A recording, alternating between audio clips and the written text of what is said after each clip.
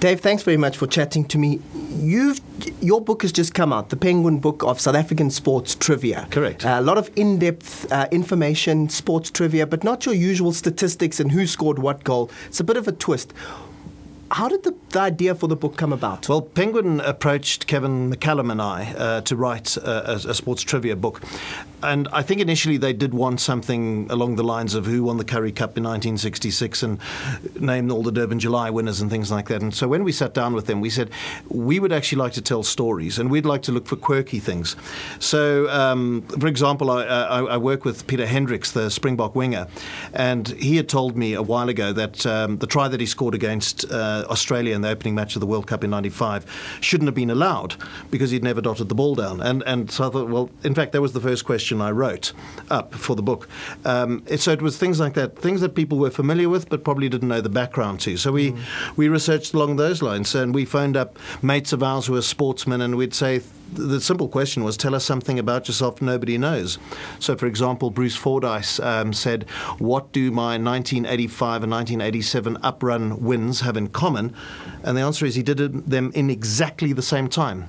Hours, minutes, and seconds, exactly the same. And he reckons he's the only runner to have two identical times. And the thing about it is they're both victorious times. So that's how we got a lot of the stuff. So it was really looking for the quirky angles on sports stories and stories behind stories. Now, you mentioned the quirky side of the sports stories.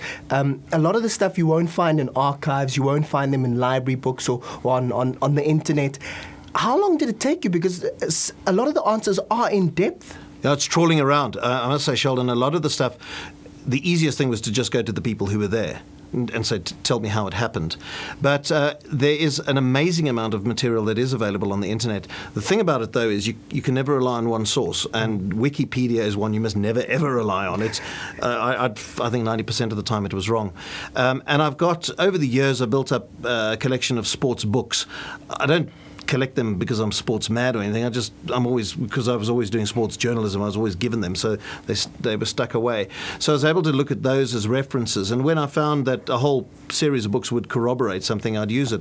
But there was one, I'll give you an example of trawling around. A question that I really enjoyed that we got asked once on our Sports Talk show was, why is Madonna, the singer Madonna, why is she responsible for Gary Kirsten's cricketing career? His international career. And the answer is this, that the South Africans were in Australia and they played a match at the Melbourne Cricket Ground, and Brian McMillan twisted his ankle and he was out of action for the early part of the tour. So they flew Gary Kirsten in as cover, but immediately put him in the first one-day international and the first test match, and he went on to play over 100 test matches for South Africa. But that was his break. It was because the field was so churned up by a Madonna concert, or a series of Madonna concerts at the Melbourne Cricket Ground 5 days prior to this match, that this uneven surface resulted in Brian McMillan getting injured. So, I mean, it's a bit of a stretch, but that's what the book's for, you know. So if Madonna's concert hadn't been there, the ground would have been rough. Brian McMillan wouldn't have twisted his ankle. Gary Kirsten wouldn't have been flown out. Who knows what would have happened? We would never have had one of our best opening batsmen. That's right. Now, the thing was to find out the details of him twisting his ankle, and I couldn't get hold of Brian McMillan. I trawled around. I eventually found the scorecard of that match. It was actually South Africa versus Victoria, and I was able to say Brian McMillan twisted his ankle in the third ball of his 13th over.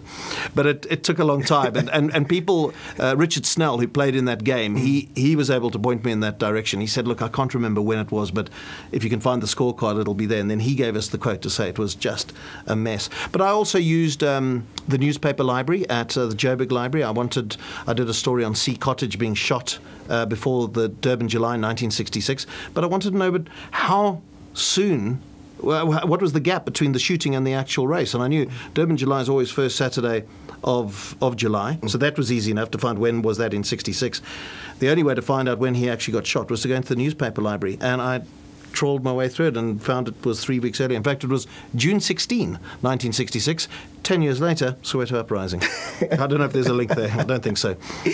Dave, one thing that struck me about the book was, for instance, the story about Buster Newpin. I mean, this man really went through the wars, and he went on to captain South Africa in one or more tests. But those stories didn't seem to come through for the professional sportsmen. Did you find it was more interesting, the stories the older guys had to yes. tell, or they were all involved in? No question, and I'm glad you pick on the Buster Newton one, because my mate Albie During, who's a font of sporting knowledge, was really a great help to me. And he said, do a question about, because he's from King Edwards, so he said, do a question about the boys from Kes who've captained South Africa. So it's Ali Bacher, Graham Smith, there might be one other, and Buster Newton. So then I started just looking around. So originally that was the question. Mm-hmm. And then I looking at the story of Buster Newton, I find that his parents were both Norwegian, and in fact his name was Olaf something else, and they changed his name. And then I found that as a little boy, he was playing with a grinder or something, he got a metal splinter in his eye and he lost his eye. Mm-hmm. So he was a one-eyed Norwegian. And suddenly the question, a far better question was, name the one-eyed Norwegian who captained South Africa. And then you're absolutely right, Buster Newton, he captained South Africa in one test. He scored runs, he took wickets, it called the Newton test, and then he was dropped. So then lies another story. Why on earth was Buster Newton dropped when he'd done so well? Mm-hmm. He'd won this test match. So it became a fascinating story. But you're right, the older people tended to be more colourful, have more to them, and cricket chucked up so many more questions. But, I also looked at things like bowls. I remember growing up as a little boy, there was a World Championship bowls here in South Africa, and South Africa won everything. So I thought, after that, were we successful at anything else? And I found the women in bowls internationally had won all sorts of titles. Mm-hmm. And I thought they were kind of unsung. And I once worked on the Olympic Games with a gymnast called Simon Hutchin. He was our expert analyst, and he told me that when he was competing for South Africa at the Commonwealth Games, he did a vault, which was so unique. It was named after him. It's an accolade the International Gymnastics Federation gives a person. So there is a vault that you can do in competitions called the Hutchin. So that became a question as well. So all sorts of ways of finding out stuff. And not just the mainstream sports. There were other sports as well. Gymnastics is there. Now, Dave, it's a sports book. You referenced sports articles, other sports books, but Thabo Mbeki's mentioned there as well. Yeah, that in was a cricket nice question. Well, tell me about that. Well, that actually, Albie During spotted that one for me. He read Mark Gavissa's book on The Dream Deferred. And there's a story about the all-powerful West Indian side of the mid-60s that came out, Gary Sobers involved in that side. And they were sweeping everybody before them. They won the first test by a country mile. And they came up against Sussex in one of the tour matches. And after the first day's play, we were sitting comfortably, and Thabo Mbeki and Esop Pahad were studying at Sussex University, and they invited the players to come to a party. And they arrived, and they had a full tonk. Eventually, the police were called, the Brighton police, and they had a look, and they saw, these are the West Indians. Carry on, gentlemen. So the next day, these guys had red shit babalasses. That was as far as this, and Mark Gavissa says, and they lost. That was the only time they lost.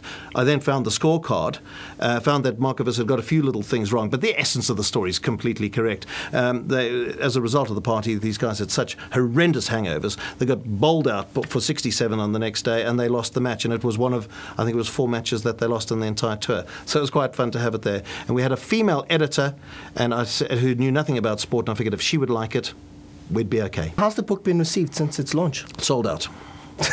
Do I need to say more? No, it's gone incredibly well. They were going to do a reprint at the end of July, and they've brought that forward. They've brought that forward a month. So the reprint is happening as we speak, and today is the 26th. Noting that success, a second one in the pipeline, Yeah, perhaps? we'll certainly do that. At the front of the book, there's an email address for people to send trivia, but as people get the book and chat to me, they'll say, I've got a trivia one for you. So I've already started on book number 2, and I reckon we'll give it a year. I don't think we need another one this year. We'll have them gasping for more. And finally, Dave, you haven't only been involved in sport. You've covered a lot of politics as well, especially during the turbulent apartheid years. You had experiences at the Atlanta Olympics as well. Is there another book somewhere? No, there's none. There's none whatsoever. And I thought about this. Everybody else has far more interesting stories. I go and ask people for stories. Nobody's. I've had an interesting life, but there are far too many people with far more interesting lives. I'll write their stories for them. I'll write your story one day. One day, Dave. One day.